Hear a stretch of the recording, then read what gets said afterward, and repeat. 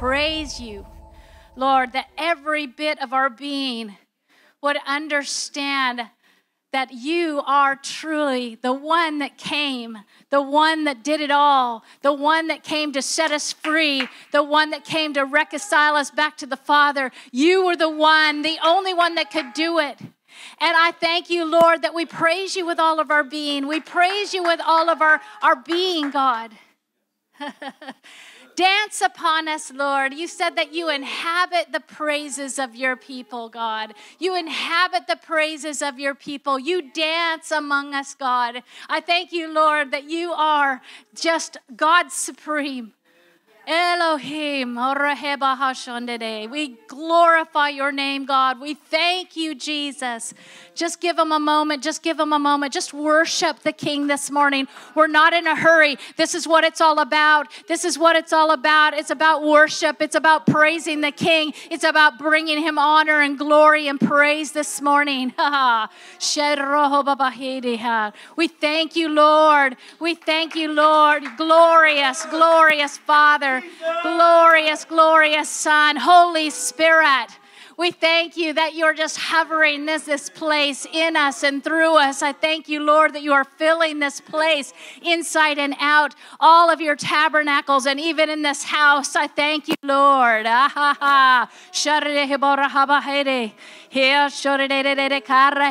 This is a house of God. This is a house of God right here, Lord. We thank you, Lord, that you are inhabiting the praises, that you are here among us, that you are here dwelling with us, God, as we worship you this morning, God. Oh, sha-da-da-da-da. Praise his name. We praise the name. Yes, Jesus, we thank you, Lord. Shara-ha-ba-ba. Jesus, you are the dividing line, God. You are the dividing line.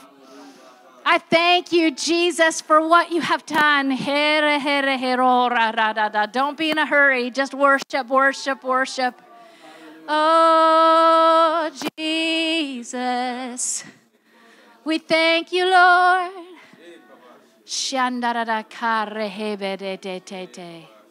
Yes, Lord.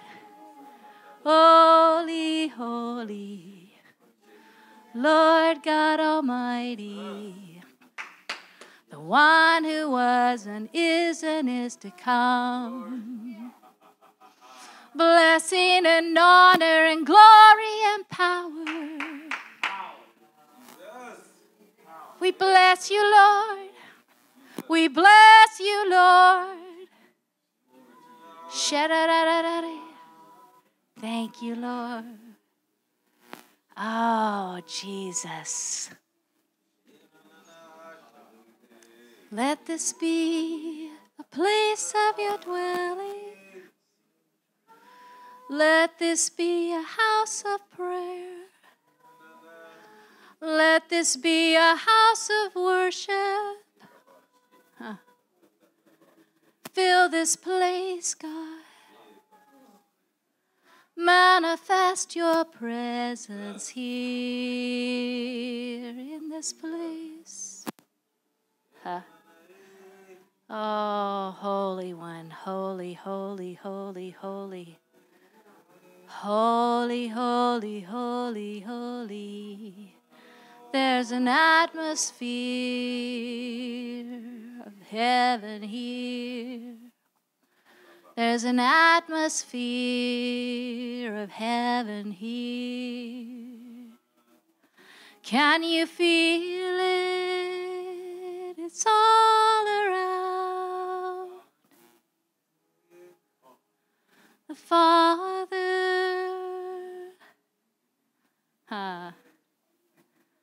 Holy Spirit in this place. Yes, Lord. I thank you, Lord, that you have your way this morning. Have your way. Wreck our plans. Wreck our plans. Wreck the plans of man if they're not in alignment with you, God. Let us come into full alignment with heaven. The sound, the resound. Everything you're doing. Yeah. Yeah, I was out in the hallway. And when I came in the room, there was a distinct difference in the temperature, like a very distinct difference. And I thought it was interesting because I'm going to talk a little bit about atmospheres. And I thought it was interesting that God used something in the natural to support his spiritual. He sometimes does that just so that we kind of get it. Sometimes that's the only way we get it. The God who is spirit, he wants us to get it. He wants us to understand that there is nowhere that you can go that he's not there. The God that is everywhere, all the time, in everything, and we think we're going to confine him with our thoughts and the way we think he should be. See, he sets the tone. And sometimes we forget just to stop and yield to what he wants to do.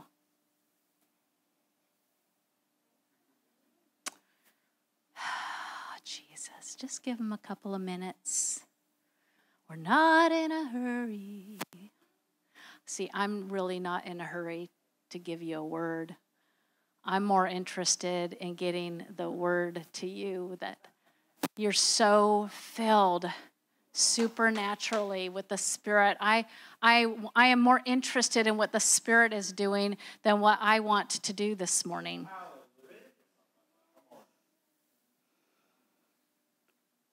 See, I can do nothing of myself. It's the Spirit that works through me. That's why everyone can be qualified. That should be good news to some of us anyway. I find that very amusing. Oh, Jesus. Help us to understand your ways, God.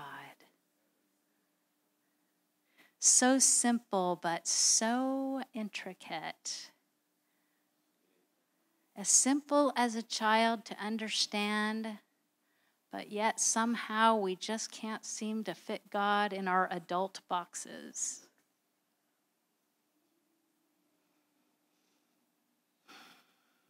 See, if I had a God that was like me, if I had a God that was, no offense, like any of y'all,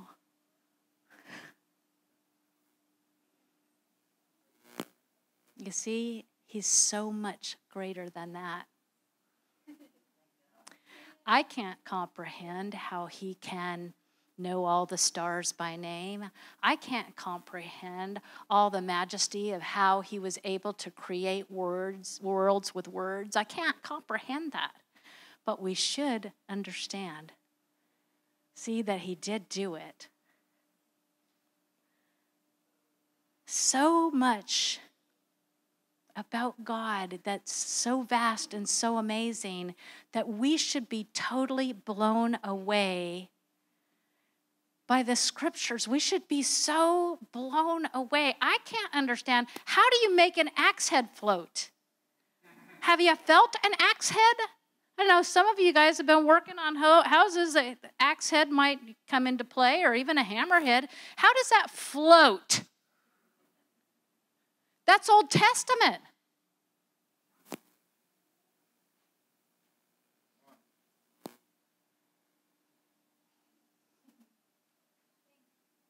That is not natural. When you throw something like that has so much mass and matter, it should sink according to our thoughts, according to our understanding, according to our laws of gravity and all of the things that we know in the natural. How did Jesus walk on water? Better yet, because we always like that saying of, oh, but that was Jesus. I call them the yes buts. When I became a Christian, I heard a lot of yes buts. Like, why is this? Why did Jesus say, come, and Peter walked out on the water? What about that? Because you can say, yes, but that was Jesus. But what about Peter? Come on. Not even born again. Oh, and what did he walk on? Not just the water, but the word. Come. See, there's power in the word. The word is Christ, and the word is made manifest in a body. The word is made manifest. He came as the word. He was the word in the beginning. That's why speaking words are so important in the kingdom. Thoughts can become words. Holy, holy, holy.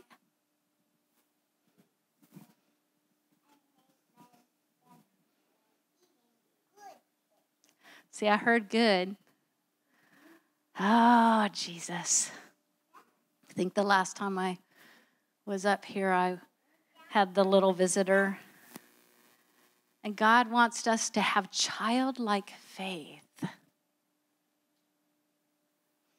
mean, sometimes we struggle, don't we? We struggle with faith because, to tell you what, again, if the scripture makes sense to you, if it's just not blowing your mind completely, I'm just wondering what you're reading, because it's just like, oh, I do not know how that works other than you. So I'm thinking, I can't well it up. I can't faith it up. I can't just say it. I got to have Jesus. I got to have more Holy Spirit. I've decided, this is me. I've decided I need more of the Holy Spirit. And I think that the disciples kind of thought the same thing, because they were filled, and then they were persecuted after they did some miracle, and then they prayed. They prayed.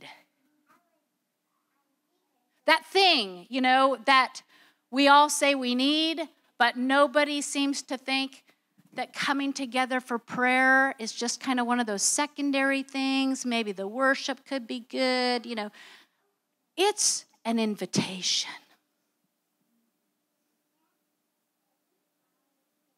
Jesus. They prayed together. They glorified God. They brought about a recount of everything that is happening, everything that God has done. And then he says, take heed of their threatenings. In other words, we're telling on you to our big dad. And the place was shaken. Like people weren't just rocking back and forth, doing the Holy Ghost shake. Like the house was shaken. This place, this foundation, this whole room, what would you do if it started to shake because of the prayers that went up to heaven?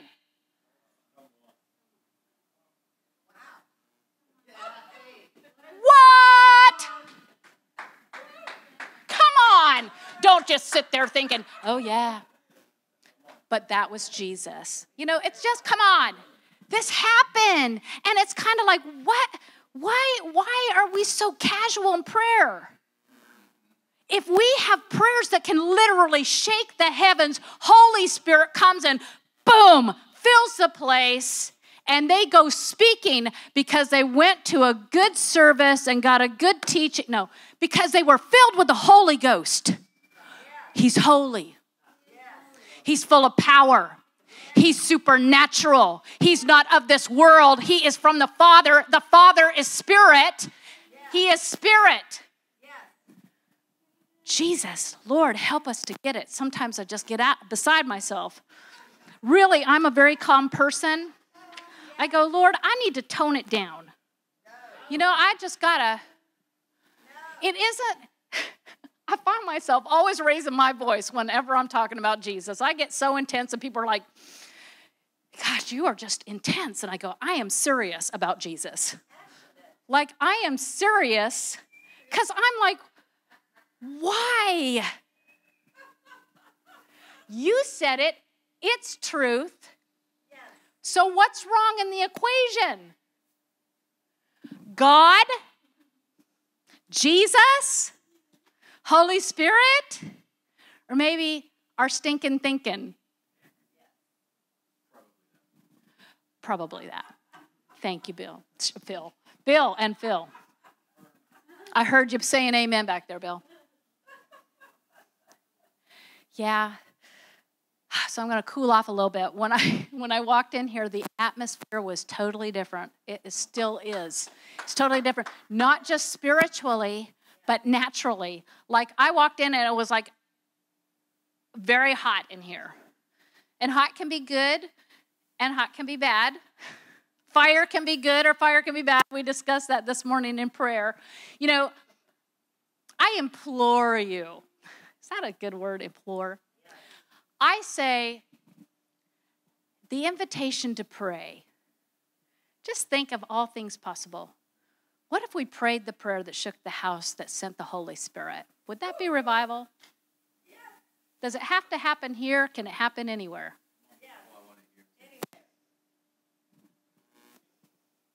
Yay, Jesus. You know, all of this stuff, all the change, all the things that God wants to do, even some of the things he wants to correct, he's going to start where? He's going to start with the house of God. As goes the church, so goes the world. What is the world looking like? That's not a rebuke. I'm here too. But if we don't ask the question and we don't ask God, what is it that we're missing, then we won't get a solution. I love what Chris Valentin says. He says we should be called solutionaries. Don't you love that term? I want to be a solutionary. Here comes Margaret, the solutionary.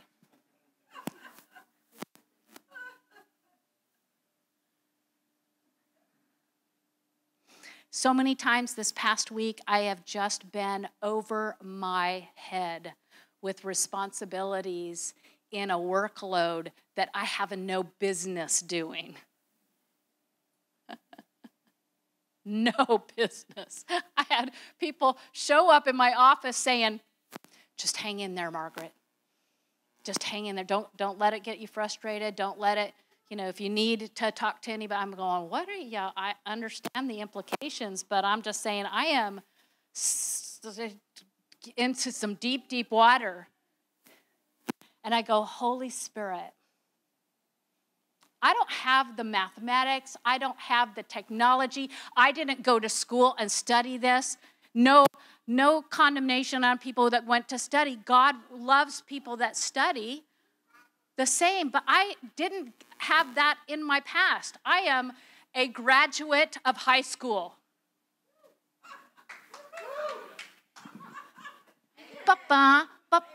Yeah. So a lot of the things that I learned was from the world, in the world of hard knocks. But I don't have the education to think about these things and how, but I know he's given me skills. He's given me some skills. I've acquired them because I had to. And I've actually learned to like them. So I said, Holy Spirit, you have the solution. You are the knower of all things. I do not have the mental capability to figure this out. And so he gave me some ideas, and I kind of went with them. And that's scary when you're dealing with CEOs of companies and you're bringing information that they don't, this is new to them, it's new to me. And sometimes you're just going, I just want back on that wheel that doesn't rub any of the walls anymore, just get me back in my comfort zone. Because I like knowing everything I know and being good at it. The learning curve kind of stinks. Like starting a new career when you're in your 50s is not always fun. It's like, oh gosh. You get to be humble and go, I just don't get to know. Like, I don't have time to go do 4 years of learning. I don't have time to read a big, fat, thick book. You're just going to jump in, and you might look like an idiot. I've eaten a lot of crow, and I've learned to like the taste of my foot. Put foot in the mouth. But I said, Holy Spirit, I know that you know what it is we need to do, or at least help me so that I can help them. Because right now we need to have this, and there's really nobody else that is able to, with some of the information, help them. So I rely so much on the Holy Spirit. It's like sink or swim. It's like, oh gosh, I'm either going down or we're going to go through the process. How many have gone through the process? Like, how many have gone through and come out on the other side? How many are going into a process? Like, it's cyclical. It's like you're going in, you're coming out so that you can go in, see, and then be in, and then come out, because we're going from what? Faith to faith and glory to glory. So what I learned, 5 years ago is kind of embedded in me, and now I'm learning more things, and I'm looking back and I'm going, wow, it's been a journey. And you know what? I'd love to stand here and say, I am just a bright, shining example. I did everything well. I didn't fail any tests. Yeah, it makes you nervous. We like to know everything. That's why we like to be in the systematic church. I'm going to just say it. Because we know what to expect. We know what time it's going to start. And we're going to start breaking some of those things down again. For the sake of time in this building, we're not able to do some things. And I know Holy Spirit has given us a lot of grace. He has. But I will tell you what. We are going to see, and we are going to start seeing, and we have already started to see, again, some supernatural things starting to occur. And they're not going to be the ways that we always thought that they would go. It's not going to be the old systems that are going to make it go. It's going to be total reliance. See, what we need is more Holy Spirit. If we spent more time in His presence, who you hang around with is how you start building. I mean, if you're in the presence of God, when you are surrounded in the presence all the time or aware of His presence, who you hang around with has an effect on you. Atmospheres. Remember last time I was up here, I don't know if all you guys were here, maybe you were, maybe you weren't, but I was talking to you, started out about talking about Jesus's chat with Nicodemus. Nicodemus. I love how he's portrayed and chosen. He's just awesome. I mean, there are so many lovely things about that movie that I absolutely love. I will go no further than that, though. But Nicodemus, and he comes to Jesus, and he's talking to him, and he's asking him these questions. And just briefly, Jesus is like saying, you are the master of Israel. In other words, you are well studied. You're the teacher of teachers.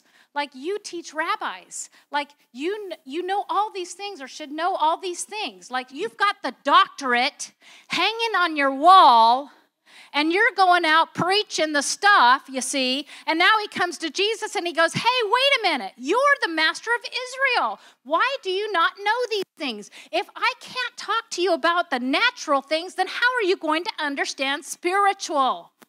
What was Jesus more interested in? Because everything in the kingdom comes by what? Faith. And faith is a tangible substance that you can work with in the spirit realm. There's something about faith. In Hebrews, it calls it a substance. Oh, we're going to go in deep. So, I'm going to actually try and stay to my notes because I've got exciting things to share. Jesus wanted to get us focused on spiritual things. See, the kingdom of the world and the kingdom of God are different, way different. Your first translation, because we don't talk about translations, we don't talk a lot about the spiritual. You know why? Because we may not understand it.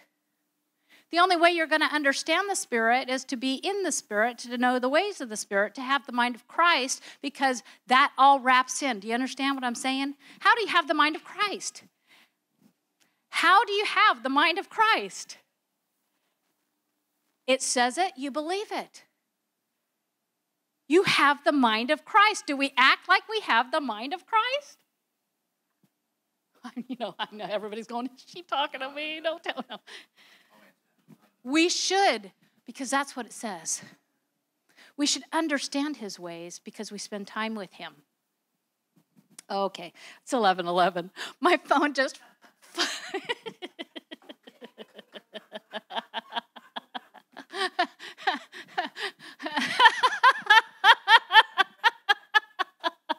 It just flashed up, and I looked down, and it's 11:11.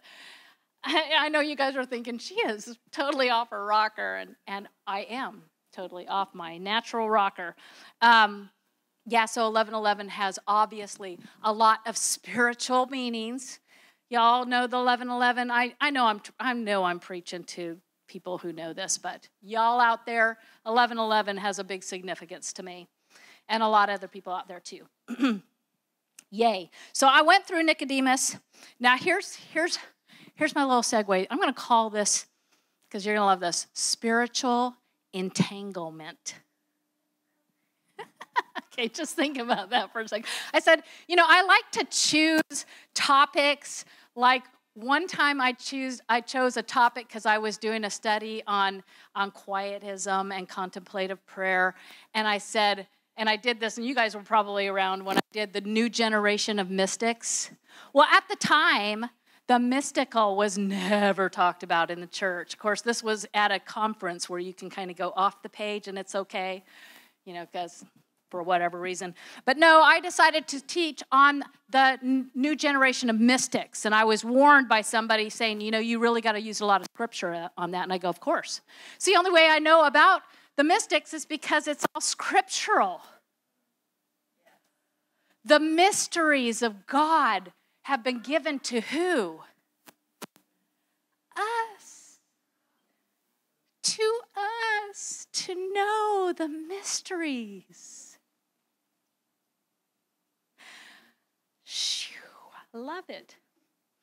So 1 Corinthians 2:6, we'll start there. And I'll get a drink of water. 1 Corinthians 2:6.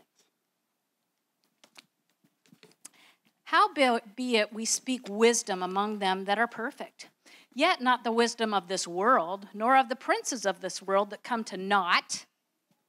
But we speak the wisdom of God in a mystery, even the hidden wisdom, which God ordained before the world unto our glory, which none of the princes of this world knew, for had they known it, they would not have crucified the Lord of glory.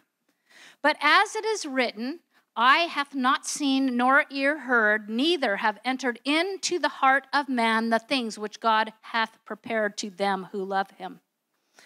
We've heard that scripture a lot. That stops there. But it continues on 10, and it says, but God hath revealed them unto us by his what?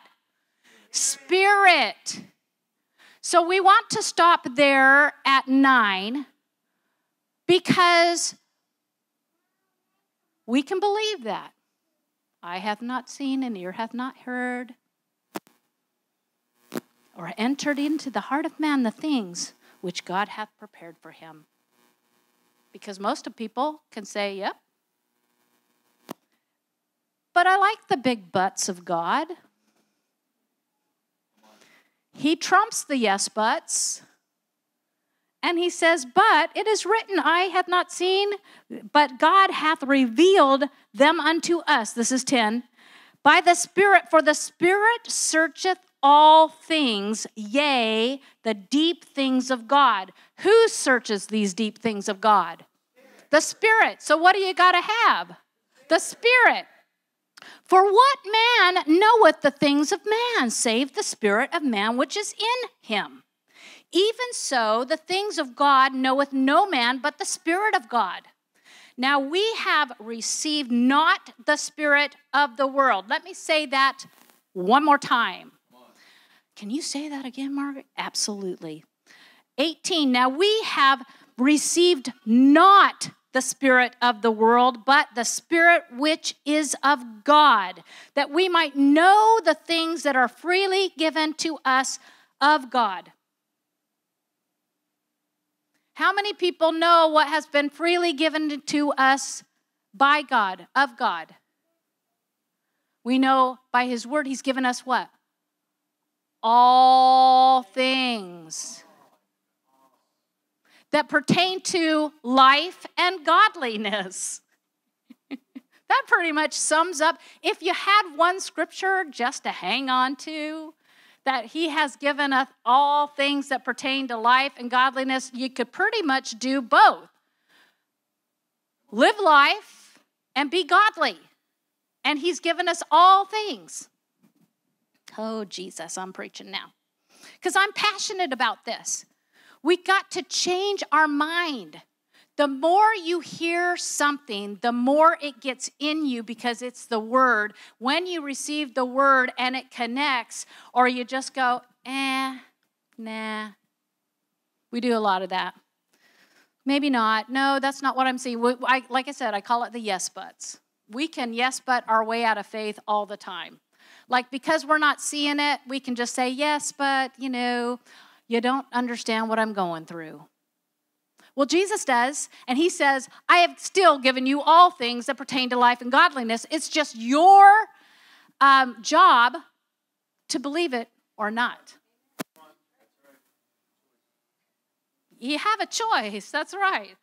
Lots of choices, huh, guys? You guys work with people on choices. Sometimes we make good choices, and sometimes we make bad choices. All right, shall I go on? To 12, I guess. Now we have received not the spirit of the world, but the Spirit which is of God, that we might know the things that are freely given us to us of God, which things goodness, I'm getting tripped up. Which things also we speak, not in the words which our man's wisdom teaches, but which the Holy Ghost teacheth, comparing spiritual things with spiritual. But the natural man receiveth not the things of the Spirit of God, for they are foolishness unto him, neither can he know them, because they are spiritually discerned. Okay, so he's saying the natural man cannot receive the spiritual things. Because spiritual things have to be spiritually discerned. And how do you discern spiritual things? By the Spirit. It's pretty much there. So I'm just telling you, sometimes you just got to have somebody like me just say it, like read it to you. Like, I'm not teaching you guys anything you don't already know, but sometimes you just got to hear it. You just got to hear it. 15, but he that is spiritual judgeth all things, yet he himself is judged of no man. For who hath known the mind of the Lord that he may instruct him? We would love just to stop there. Who hath known the mind of the Lord that he could instruct him? I don't know. Do you go to, never mind, go to Jesus school? Yes. But we have the mind of Christ. You can underline that in your Bible if you want to. I think we really, really, really need to get this. See, these are the words of God. This is not just a great teaching, but this is the word of God, and his words are spirit and life. They should make you go, hey, wait a minute. Something is different in my life. This is not happening to me right now. What is it that I need? Go ahead. Do the inventory. I already gave you the list. Is it God? No. Is it Jesus? No. Is it Holy Spirit? No. I can answer all those questions for you because they're not in any of those three. He's perfect, and he's given us everything. That should be good news. Good news. We have the mind of Christ. Colossians 3:1. When I talk about spiritual entanglement, I'm going to get into some quantum physics. I learned this after I graduated and after I became a believer and after I started reading scripture, and I kept going, wow, why is it that science seems to, we always think that the opposite of religion is science. Or some, science is this way, but, religion doesn't reconcile. No. No, I'm going to show you a few things that I just go, that's so incredible. So I don't know how many times we hear this, and we hear scripture so often that we forget we've got to get it in us. I need to get it in us. I need to get it in me. I need to get it in you. The way you do it, you guys know how to get faith. I'm going to talk about that later. But we're going to start with Colossians 3. I'm jumping way ahead. I'm excited. That's why.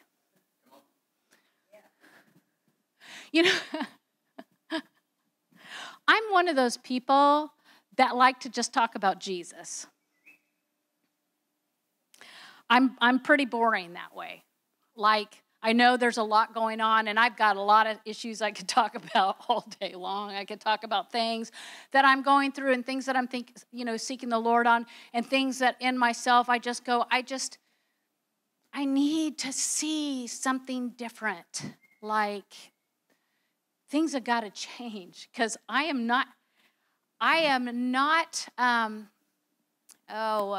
know the word I want to use. I just know there's more, and I'm just not going to settle for yesterday or even today's manna. I want all that Jesus promised me because that gives him credit. If I were to give you a gift and you acted like you never had it and that I've never given you anything, that might be a little upsetting to me.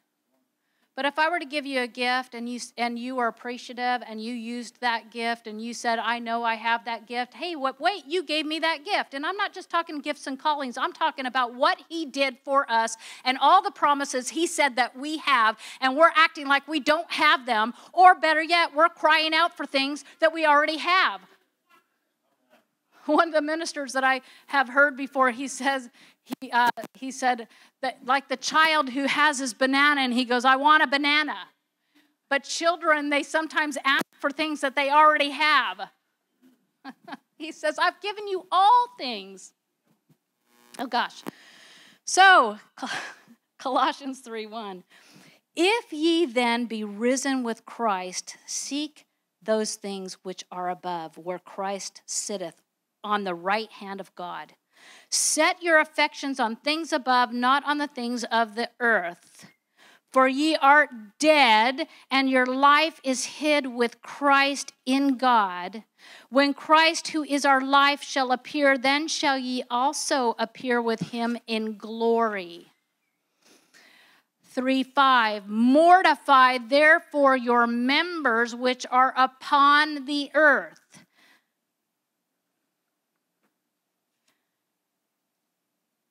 You are risen with Christ, but mortify your members which are on the earth. Where is Christ seated? At the right hand of God. Where is God? He's in heaven. You're risen in Christ, but he's asking you to mortify the members which are upon the earth, and then he lists them: fornication, uncleanliness, inordinate affection, evil, conspicuousness, and covetousness, and idolatry, for which things' sake the wrath of God come on the children of disobedience, in the which he also walked sometime when you lived in them. In other words, you used to walk that way. In those ways. See, again, your great translation was from one realm to another realm. How many of you, when you accepted Jesus and had your conversion, moved physically? It happened at that moment that you believed and confessed. It happened at that that you are literally translated, transported, taken out of the powers of darkness and translated into the kingdom of his Son. That's your first translation. Did you move? You moved in the spirit, but did you move in the natural? You are a new creature, a new creation. You are dead and now are alive in Christ. Did you die? But are you dead? Was there a difference? When you said yes, did you look the same? It's a spiritual reality. It is what really happened to you. You may have been wearing the same clothes. Did you change? Spiritually, you entered a whole nother realm. You better get that right, because you're not living in that same realm anymore when you're in Christ. Christ is seated in heavenly places, and you are now in him. We're going to continue saying that until we actually get it. I dwell in these scriptures. Because I got to have more. I got to have more. The world is going to collapse around us, and we're going to watch it if we don't become the solutionaries that Jesus made us into be. Oh, God, okay. That was a Margaretism, okay. There's no condemnation in Christ. All righty, so we're going to go on to Ephesians 2:1. I love throwing these out at you. I could read Ephesians all the time. If I want to get picked up, like I'm really having a really hard day, I just read Ephesians. It's just kind of like all those promises that are so great and vast, and you're just like, how can you even be disappointed? How can you even be discouraged? You know, just like a great pick-me-up. Anyway, it says that he said, and you hath he quickened who were dead in trespasses and sin, where in time past ye walked according to the course of this world. We just kind of read that in Colossians, didn't we? Like he knows you guys were in this, you were walking in this before you understood that you were now entering another realm of the kingdom. So you walked according to the course of this world, according to the prince of the power of the what? Air. Where is air? It's an atmosphere. It's air that you breathe. It's air. Actually, air has to be present in order for what to happen? Sound. Sound is moved through the airways. It's moved through the airways by vibrations, by releasing a sound, and you have to have air. He's the prince of the air. What is traveling on the air? Sound. What is so important in the kingdom? The word. When you emit a word, you're releasing sound into the air. What do you think it's doing to the prince of the air? Two things cannot occupy the same space.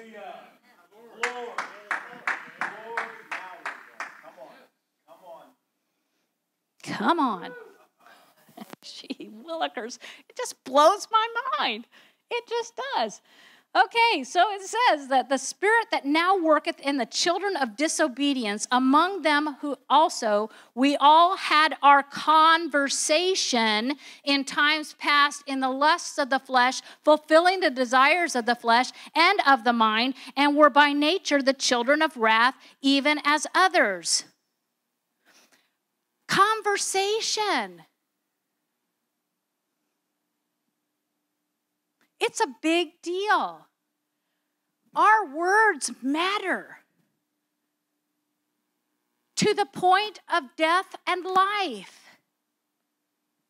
It's critical. He talks about what you say so much. Why? Because Jesus is the Word.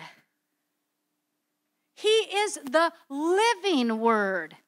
So our conversations in times past, how many people have a different conversation? I might have not have ended. I sometimes start a little bunny trail and then I abruptly stop it. But I'm kind of like that person that just likes to talk about Jesus a whole lot. Like, that's my conversation. Before I was born again, I didn't talk about Jesus. You know why? Because I wasn't living in his kingdom. I wasn't aware. I might have thought that I was a Christian because I had gone to church a couple of times, got a Bible. I might have even said the prayer. I don't know if I believed it, though, until I actually had a conversion and an encounter in my car, and everything changed after that. Your conversation changes. You can kind of tell what's going in a person by what they're talking about. You know, a sports advocate, somebody who follows sports all the time, he loves to get, or she loves to get around people who follow sports. You kind of get this like-mindedness. I know nothing about sports. Nothing. Nada. I don't know who's playing, what teams they're on, nothing.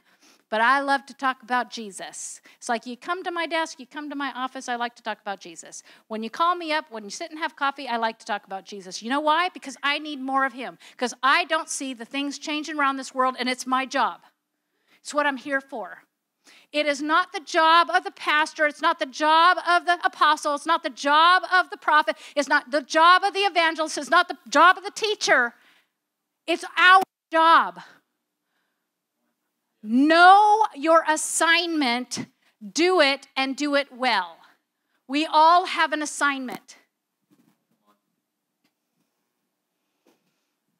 It could be raising your family in a godly way. My goodness, we need families raised up in a godly way. We need these children taught the Word of God. We need to get them on the right path so that they will not depart from it.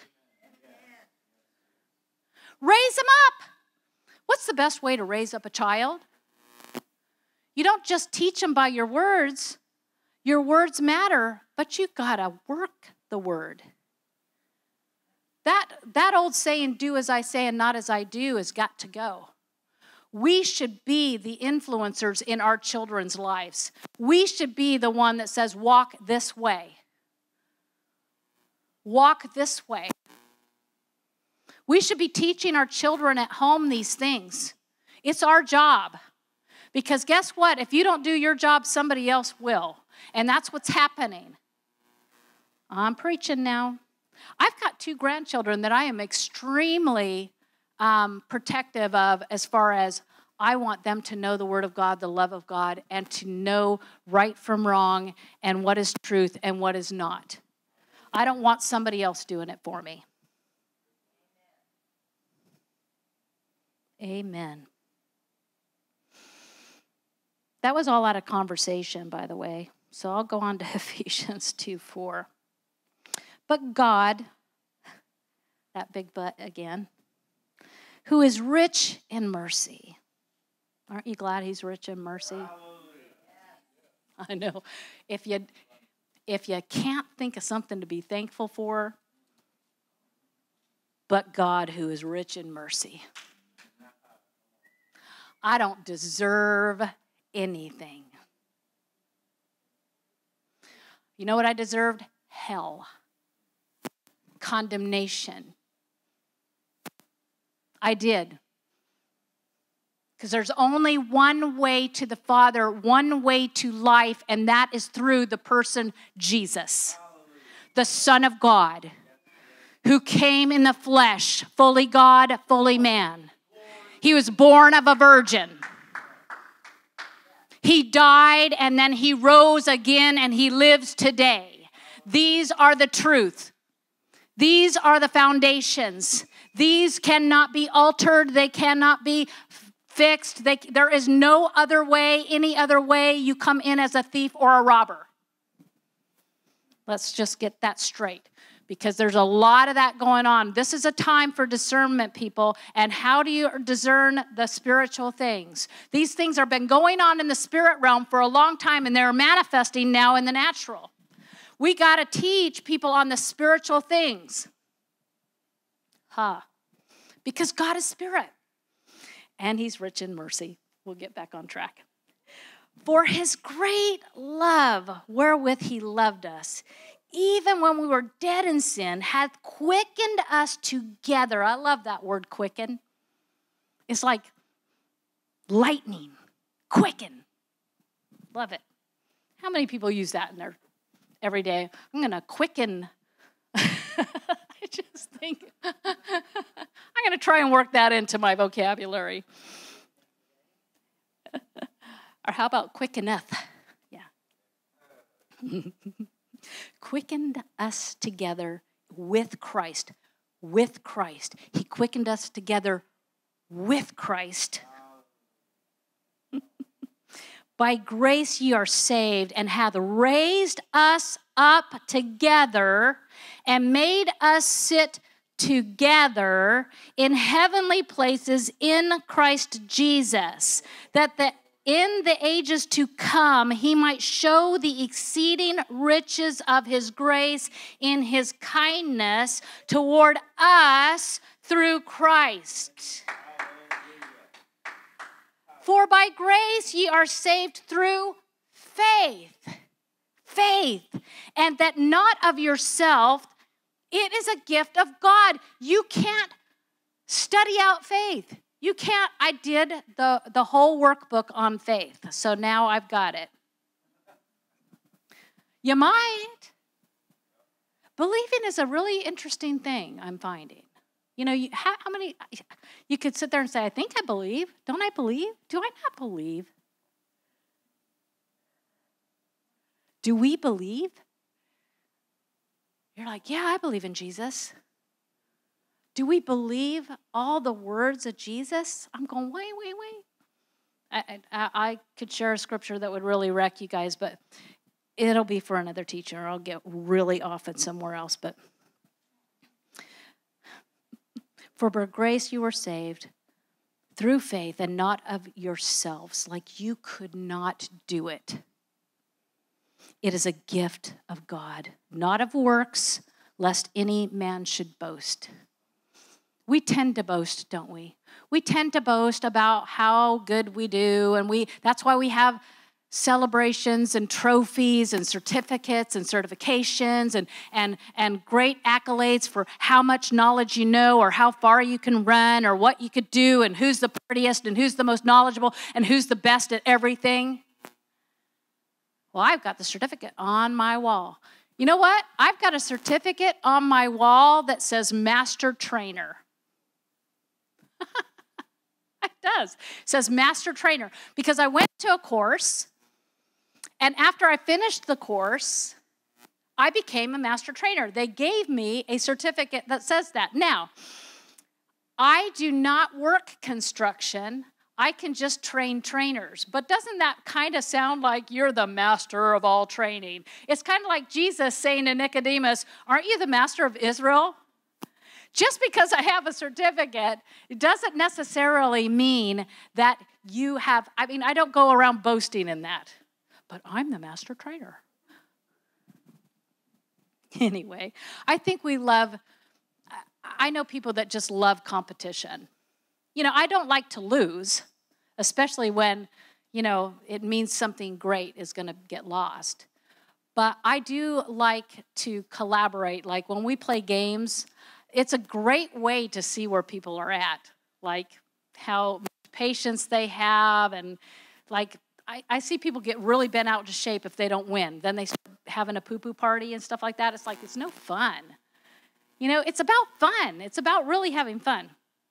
Now, I say all this because it's just a segue. God does reward people. He does have rewards. I'm just saying you can't boast. You shouldn't boast. Boasting is usually not typically a good thing anyway. It's talking about you. I want to talk about me. Okay. Anyway, had to go there because everything's a song, isn't it? Sorry. Oh, Jesus. We're just going to have some fun up here. Not of works, lest any man should boast. So, you're in this room right now. You're sitting on chairs, I believe, that are made out of matter. So you're here, but what does Scripture say? That you are raised up together with Christ. Where's Christ? He's seated at the right hand of the Father in heaven. We were made to sit together in heavenly places when we were quickened together with Christ and seated in heavenly places in Christ Jesus, so that the ages to come might show the exceeding riches of his grace in his kindness towards us through Christ Jesus. See, John 17:14 says, this is Jesus, he says, I have given them thy word. And the world hath hated him. It hath hated them because they are not of the world, even as I am not of the world. I pray not that thou shalt take them out of the world, but that thou should keep them from the evil. They are not of the world, even as I am not of the world. Are you in the world? We got to get it. There are things for us that are not in this world. They are in heavenly places where Christ is. We got to get our mind off of the things. He spends a lot of time. Keep your minds or your affections on things above. Be not conformed to this world, but transformation comes in this mind, this renewing of the mind. It starts in the mind because we're thinking we're actually here, but we're not here, we're there too. Because we need to keep our heads in the clouds. We need to keep our heads lifted up because the world hates you. It hates you. It's at enmity with God. That's why we have to mortify our members that are fleshly, because sometimes there's a residual that's left by on what we're thinking that we got to slay in order to make sure that old man is completely dead and he doesn't get back into us. How is faith received? It's produced by hearing a word. The word that has to travel through air in order to hear. It's a vibration. The Spirit hovered over the earth at the beginning, and God spoke, and there was a vibration, and pow, let there be light. This was not the sun or moon, it was light, the light of the world, the Word.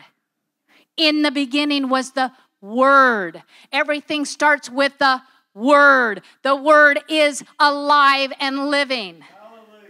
Yes. That's why when we get up here and teach, it's the Word. You can receive it into a soil.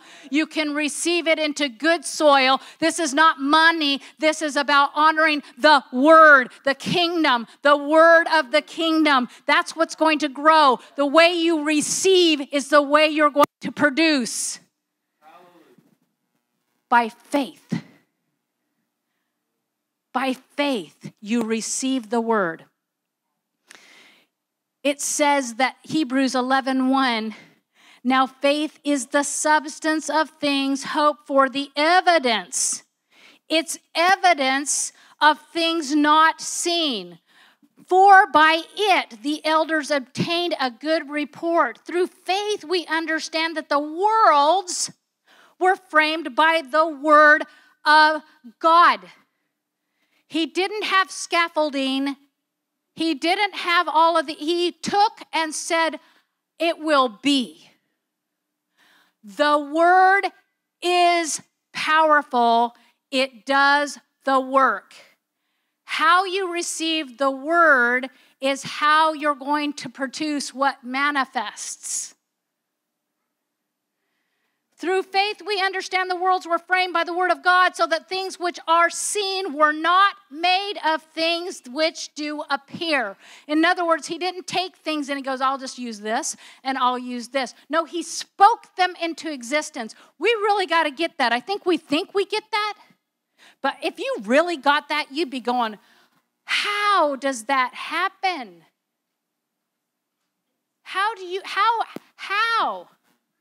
you ever ask Jesus questions like just say, what, how, why? There's a lot of that in Scripture. It's just not, it's how you ask the question. We learned from Zacchaeus and from Mary. How you ask the question. I just really want to know. I really want to know how this could possibly be. Like, I know it's true, but how can that be? Like, yeah, that's a big pill to swallow. Try being Mary. Blessed of God, highly favored. That's what highly favored and blessed looks like. Riding on a donkey, looking for that, that Hilton in the sky. Come on in. We got the best room for you, highly and favored. Oh, spirit of sarcasm. Crush it under my feet. You gotta go. All right, come out. I'm still doing it. I'm sorry. Okay, now we're going to get in some good stuff because it's like 15 minutes and I'm going to go for this. So, how many of you know anything about quantum physics, quantum mechanics, string theory? Yeah, that sounds good, doesn't it? It's like, yeah, me too, by the way. Reading.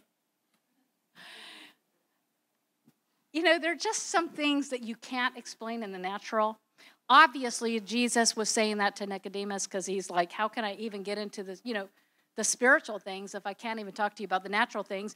The writers of Hebrews had the same thing. How can I talk to you about the meat of the word when you're still on the milk of the word? This is all traipsed throughout the New Testament. There was just a real problem with people becoming dull of hearing. Hearing the what? Hearing the word. The word is alive and living. The word carries the power to impact and change everything that happens. How are you saved? You are saved by faith, by hearing the word of God, receiving the word. The word. Okay, but what is the word? The word is sent upon a wave and it is heard.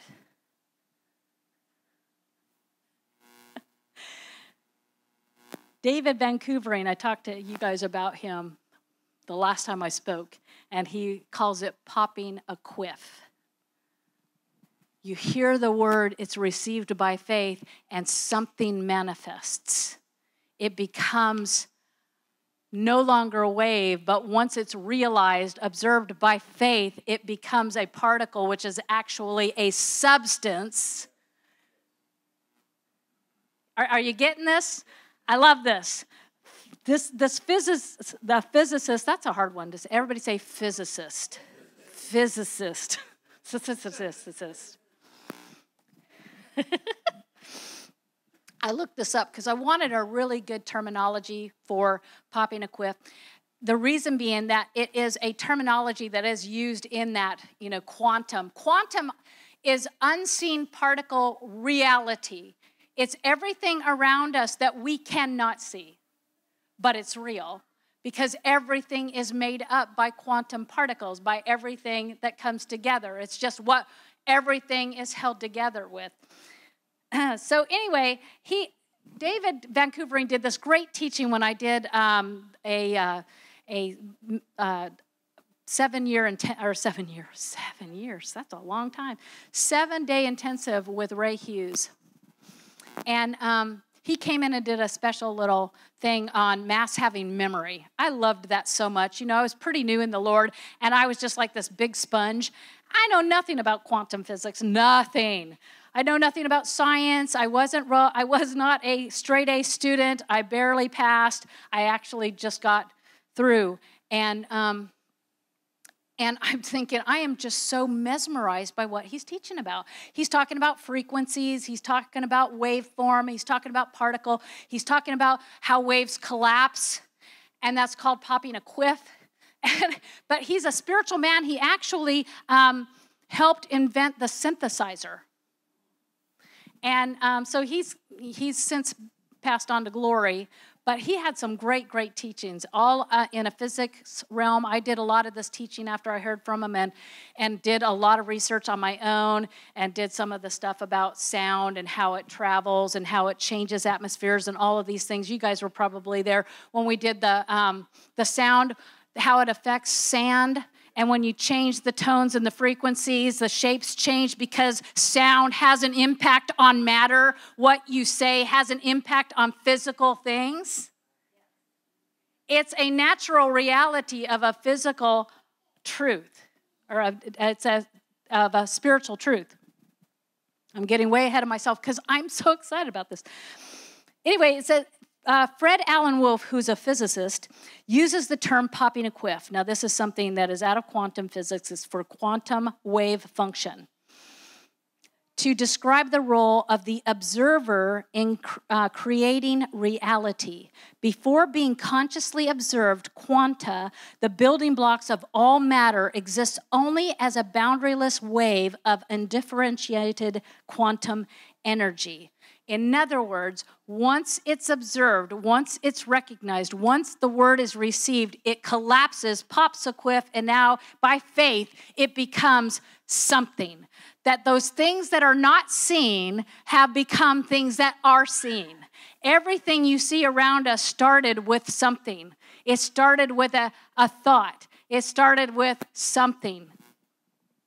It started with a word. The realm we are most aware of or focused on is the realm that we will make manifest. That is why it's so important for us to mortify our earthly so that we can be more spiritual. That's kind of not they're just so spiritual. Don't we just use that in a bad connotation? They're just they're just ultra spiritual. Well, take it up with God because he's spirit. Like, he's all spirit. Like, there's nothing that's natural about him. He is all spirit, and he has given us the spirit, the very same spirit. So, quantum entanglement is, I'm going to read this. I thought this was a cute little rendition of what, I think these guys can say it a little bit better than I can because, like I said, I'm not a physicist. I'm a high school graduate. That I go, when I read these kinds of things and I see scripture, I'm going, they are literally understanding kingdom principles and writing about it. Quantum entanglement is one of the uber bizarre phenomenons. I just love the way they say that. Seen when things get itty-bitty or inside the quantum realm, when two or more particles link up in a certain way, no matter how far apart they are in space, their states remain linked. That means they share a common unified quantum state. So observations of one of the particles can automatically provide information about the entangled entangled particle, regardless of the distance between them, and any action to one of these particles will invariably impact the others in the entangled system. Do you understand what I'm saying here? You're here, but you're there. You're like bilocated. You are heaven on earth and earth in heaven. You're entangled with the Spirit. In other words, everything that we do here has a spiritual connotation. If we keep our mind on things above, if we are working in the Spirit, we are entangled in the Spirit, has that reaction here. Is that interesting to you guys at all? Or does that just I just go, wow, that's science proving that we can be in two places at once. Like, doesn't matter how far apart, they can be totally influenced. Bind those things that are on the earth, they shall be bound in heaven. I mean, what? Really? I love this. On earth as it is in heaven, right? Kind of is like if it's going on there, it needs to be going on here. What are you entangled with? Are we still entangled with our earthly? We got to cut that off. We've got to keep focused. The humdrum, life is just dull. All of those things, I'm telling you what, we can get wrapped up in it. I sometimes just got to stop myself and go, what are you thinking? The best way to gauge that is kind of look around and go, why do I feel this way? Why is this happening? I do not need to have stinking thinking and a bad attitude. Do you know what? It's a choice. You didn't give me a bad attitude. Phil didn't make me this way. Phil didn't make me mad. Phil didn't do it. Nobody did it to me. I chose to let that have power and influence on me, and now I'm responding or reacting to it, and I have the choice. See, I can decide to have a really bad day. But what am I entangling with? The world calls it, what do they call that? They call it law of attraction. Who are you inviting to your party? Because what you decide to dwell on and dwell in is what you're entangling yourself into. That's why he made a point, mortifying, kill it, make it dead. It's your choice. In other words, you got to be conscientious and humble enough to say, yeah, I am the righteousness of God. But when you're not acting righteousness, own it. Get rid of it. Stomp out that sarcasm. It isn't fruitful. What is actually manifesting in your life? I've had to do that a couple times, guys. You actually, I saw your post on Facebook and I'm going, oh my, she is preaching the word that I'm going to share. Because I will tell you what, and I'm not going to finish because I'm just going to wrap it up with some of this. You have a choice. You have a choice what you're going to get entangled with. It is really as natural and spiritual. See, the spirit realm will impact the natural realm. It will. When I walked into this room and this whole area was warm, and I'm going, I'm wondering what the thermostat is set at. I wonder what the temperature is. Those are two different functions of something. Because a thermometer measures, doesn't it? It'll tell you how hot things are. And we can go in here and we can go, man, it's hot. It is hot. Somebody get really, we need to get some air in here. It's hot. I could tell you guys it's hot, but what does a thermostat do? It sets that temperature. It controls the temperature. And we need to be a thermostat, not a thermometer. We've got to understand that those things that we cannot see are more real than what we can, because those things that are unseen are what? Eternal. Eternal. That chair eventually is going to collapse and get corroded and all of these things, because it is in a corrupt, everything is corroding away in this atmosphere, because in this air is the power of the prince of the air. But when we speak the word, we are setting the gauge of a spiritual realm because we have been taught about, oh, I'm having a bad day. Oh, I've got a bad marriage. Oh, my kids didn't listen to me today. And we can preach to that all the time, and that's good. Get yourself in that. But if we can get the grasp of the Spirit, then we're going to be able to change things. You can read a good book, you can get some help, all of those things, but you need the Spirit. I cannot do this on my own. Maybe you got to cry out to God. Maybe you got to yell and say, I need more, God, because this is not working for me. My household needs to be a household of God. My family, we want to worship you. These are critical. We are changing atmospheres right here just because we don't see.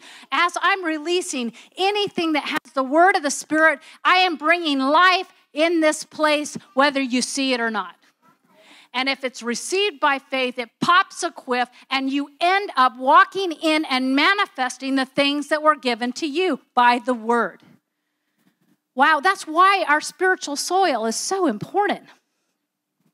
So this was something that you had posted, and it was talking about having kind of one of those anxious days. Anybody had an anxious day?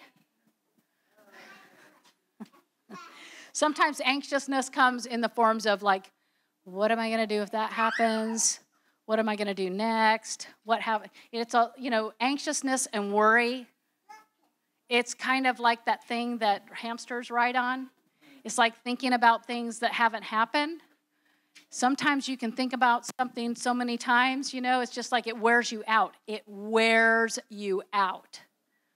Anxiousness causes stress. You overanalyze, over-process because we want to make sure that we stay comfortable. We want to know we got it all together. We look good. We smell good. I got it all together. I'm fine. You're fine. Everybody's fine. Let's have a fine party. We need more of the Holy Spirit. Amen. Yeah. The one that changes us. The one that was promised to us. The very Spirit of God. Even Jesus received the Spirit. The Spirit of the Lord is upon me because he has anointed me. He had the Spirit. The Spirit led him where? Into the wilderness. Sometimes we go into the wilderness with the Spirit, but I am telling you what, it is the Spirit that we need. And I'm telling you, prayer, let the house be shaken. Pray for it in your secret place. Pray for it here. I mean, I may look like an idiot, but I want more. How many want more? I want more, and I know that if I ask, I will receive it. And I am asking, Lord, we need more because our world needs you. Our world needs you. Our family needs you. Our nation needs you. They are waiting for us, the Spirit to come, the sons to arise, to rise up in this hour, full of the Spirit, led by the Spirit. We've got to get more spiritual so that we can have a natural impact. We need to learn to pop a quiff and get those things in the spirit realm into the particle realm, that waveform to collapse into reality, that we can see and call those things that are not as though they are, and let the kingdom come. Your will be done here on earth as it is in heaven. Let us be in those bilocations. Let us be spiritually entangled. Let us mortify our flesh, God. I thank you, God, that we step into realms. We step into atmospheres. We are atmosphere creators because we carry a realm of peace. We carry the realm of righteousness. We carry a realm of joy because those are all in the kingdom. Righteousness, peace, and joy. We should be the most happy people on earth. Hey. And that's my prayer for you guys this morning. It's my prayer for me.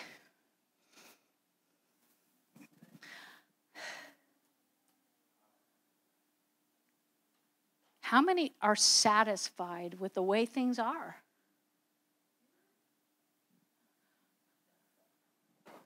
We can no longer be the wheel inside that that place anymore, just spinning and spinning and spinning. Maybe some of us need to be ground down a little bit more. Maybe some of us, and that's okay. Let the process happen so that we can get on with this. He is not looking for pedigree. Let me just tell you. He made that very clear in the New Testament. I mean, you had to have pedigree if you were going to come before him in the Old Testament. You had to have the lineage. You had to have the garments. You had to have it all done all the way it was told and prescribed. He was looking for pedigree. But no longer. Now he's looking for the fisherman. He's looking for the prostitute. He's looking for anybody that will say yes by faith and receive his word. No longer do you qualify by what you do. He qualifies you for who he is. And all you have to do is believe. Do we believe God? Do we believe him? That the same things that Christ did we're supposed to be doing right now. I'm preaching to myself. I need this word. This word is working in me. I can no longer be satisfied with these things. I am not ready to just say, well, the world's got to come get worse. There's a lot of good things happening. Just because you're not hearing about it, there's a lot of good things happening. And if you're not hearing about it, let's start creating some good things that are happening. Testimonies. Good things are happening. We had healings happening. Come on. Testimonies are speaking the word of what God has done. This is something that the Jewish culture has understood, is to continue to speak out the words, because faith comes by hearing the word of God. It's in the word. It's there. It's available. Believing it. Make it manifest. It's physics. It's all quantum. That is a real reality. It's there. How did Jesus walk on water? Because he defied our natural laws. And on his word, come, was enough for Peter to believe, just tell me to come, Lord, and I'll come. And he walked on the word, come. Isn't that amazing? It's like you can't really think that out, like the reconciliation of how that all works. I'm just telling you, it has to be received by faith. That's the reason why it's so critical that we understand how children are and how they behave. I'm getting such an education from my granddaughters, because my kids grew up way too fast. I grew up way too fast. So I have to sometimes take it down a couple notches so that I don't get so intense that I don't forget to just believe like a child. Honestly, they just trust. Like, they come into this world trusting until they're given a reason not to. And I think sometimes we've just been disappointed so many times that we just forget that the Word of God stands true no matter what. And that is why I can praise him and know that he alone will get this all sorted out in me, in my life, if I seek him. I just want to pour out so much more of myself. If there's anything that's within me, I try and take not an introversion look and, introspective, but I do take an inventory of like, why am I feeling this way? Because there's more there's more in the party realm. It's who you invite. If you want to have a poo-poo party, there's lots of spirits that'll come and join you, and they'll even bring the balloons and the cake.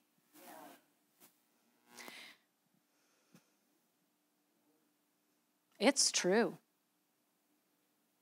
You set the tone. You can have a happy day. Sometimes you just got to get up and say, I just love you, God. Sometimes I have to do that. Like on my way to work, sometimes I'll just laugh in my car. There's something about a good belly laugh that the enemy just cannot stand. Like, it's just joy. It's like, I don't feel like laughing right now. But when I start laughing, I just start going, oh gosh, this is so much better than how I felt. Did it change my situation? No. But I feel better because I don't have to be caught up and entangled in that situation. And when you start going down that slippery slope and then they start pulling you in, it gets harder and harder to get back. You've got to gird up your loins. You've got to put on God. You've got to do whatever it takes to say, you can't stay this way. If you don't want to, you got to choose. Sometimes you just got to say it. Sometimes you just got to, acknowledge it. We have some of this kind of open in our household. It's like, you're sounding kind of like how many people, are you having a bad day? Well, what would make you think that? Yeah. Good morning. Good morning. Are you having a bad day? Might be some cues. Your face might be giving you away. It's okay.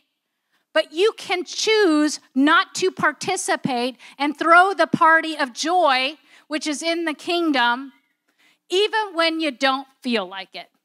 And I'll tell you what, it does some great things. Put on some worship music. Change the atmosphere. Get some help. Do whatever it takes to get it into you so that you can move on and start stepping into all the promises that God has given us. The all things.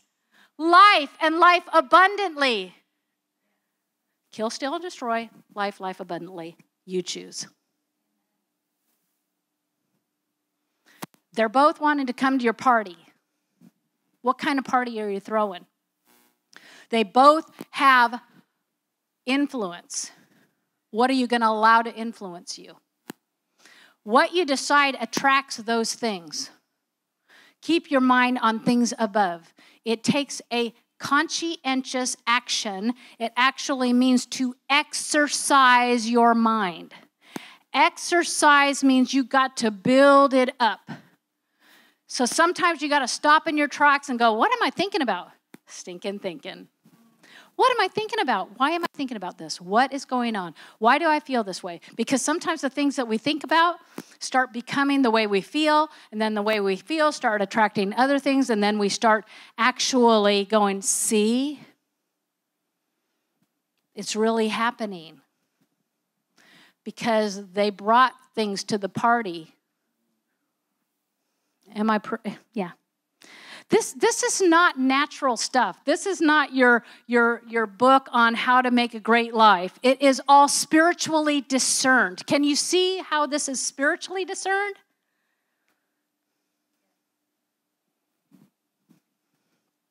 Choice is amazing. It started in the garden. What you do when you think nobody's around is really who you are.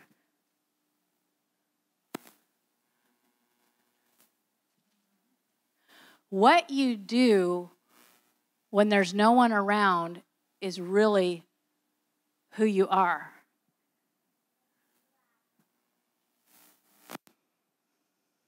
I've used this analogy before, and I'm going to use this again. It's when a couple came over to their friend's house, and they go, "Oh, you got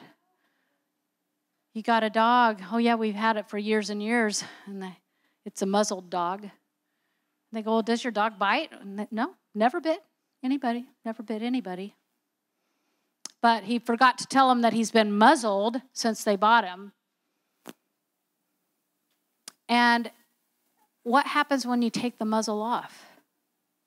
What happens when you're giving free will? What happens when you are unrestrained? What happens when you are not told what to do, but you get to choose what you're going to do? That's who you are. And that's who we're dealing with. And when we see the things manifest from our choices because we're no longer told what to do by the law, we get to choose because the law's in our heart. That's what we're manifesting. That's how close of a relationship we have with the nature of our Father, because we're supposed to have the nature of the name and character of our Father who is in heaven. We should be able to see, if you've seen me, you've seen the Father. That's what Jesus went around saying. And he said, and I do these things and greater things. What a great honor that is. Okay. Just want to know, anybody doing the greater things? I am not doing the greater things. I want to. How many, better question, who wants to do the greater things?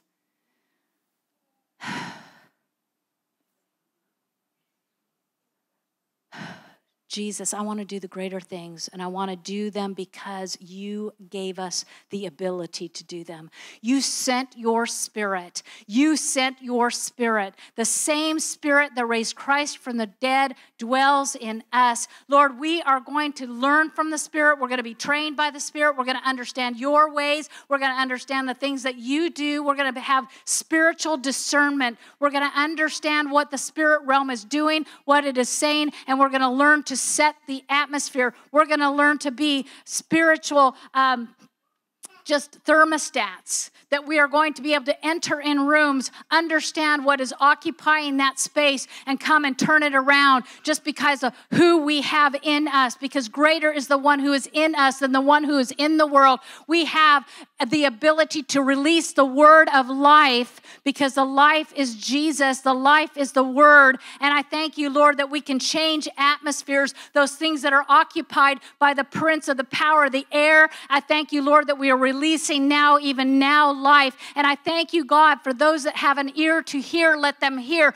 because it is in the hearing and the receiving that it becomes manifest, and we have the ability to walk out by faith what we believe. Let it become manifest in our life, that we would see your kingdom come, your will be done. Let us pop the quiff that brings that reality right here into our present time, God. The world is waiting for us. The world is waiting for us to mature and become sons, to understand what it is to walk and be led by the Spirit, not just on Sunday, but on every day. Let it be so according to your word in this place, in our lives, in the name of Jesus. Amen and amen. Well, thank you guys all. I just hope that you dwell. Take time just to dwell on a scripture. Let it get in you. Take the most ridiculous, outrageous scripture that you do the head tilt to, that you're like, say what? Like, for those that believe, they will lay hands on the sick and they shall recover. We can start on that one. For them that believe. For them that believe. That's one of those that I go, do I believe? So I dwell on that a lot. Take a scripture, ask the Lord. He's got all the answers. He's got all the answers. He'll lead you into all truth. He will show you all things that you need. Just got to ask him. You got to dwell with him. Got to spend some time with him. You can learn a lot of things in the natural, but the natural man cannot discern the things of the Spirit. As a matter of fact, they think it is foolish. You're so spiritually minded, you're of no earthly good. I'm going to keep my heads in the cloud. I'm going to keep it up there. I know what goes on in the world. We get it spoon-fed to us, whether it's true or not, I don't care. All I know is that we are meant to change that. We are left in the world. Jesus said, I'm not wanting you to take them out. I just want you to keep them from the evil one. Just keep them from evil. Keep them in the world, because I was of this world, and I say go. Go into the world. Where is your world? It's all around you. Your world is all around you. When you're going with the kingdom. You can decide if that world's going to be when you get up and out of the seat, or you can say it's only if I go to the nations on a mission trip. It all depends on you. My go is when I get up in the morning and I get up. Where am I going? What am I doing? Where's my current assignment? And when that assignment changes, I just go. Well, I don't know. Do we need to move? Well, ask. Do we need to move? Get up and move. Do you need to go to this? Get up. Maybe sometimes the answer is no. Sometimes it's yes. Just be obedient. Okay. Well, I'm done. I think I'm done, but I'm not done. Anyway, I love you guys. I'll just pray a short prayer. I thank you, Lord. What an honor and a privilege, Lord, to be able to represent you. I thank you, Lord, that we are going to see some amazing manifestations of your Spirit in this place. I thank you, Lord, that you're looking for willing vessels that can be filled with even more.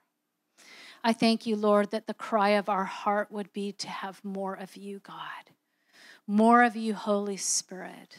The thing and the things that we get our things tied up with, the things of this world would be cast down and mortified.